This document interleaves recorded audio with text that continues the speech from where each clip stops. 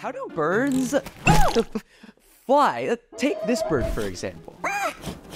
If you look at this guy's wing from the side, you can see that it's big up front and then it tapers off towards the back. Kind of like an airplane wing, and this is the secret. Because just like how rivers move very slowly at the wide parts and really fast at narrow parts, because there's the same amount of water in less space, so it becomes speedy. Well, the same thing happens with bird wings. The air that flows over the top of the wing gets squeezed and narrowed so it speeds up, and air at the bottom of the wing slows down. The fast air that flows over the top of the wing has barely any time to push downwards, but the slow air under the wing has much more time to push upwards. And because the air on top is pushing less than the air on the bottom, our birdie friend gets lifted upwards.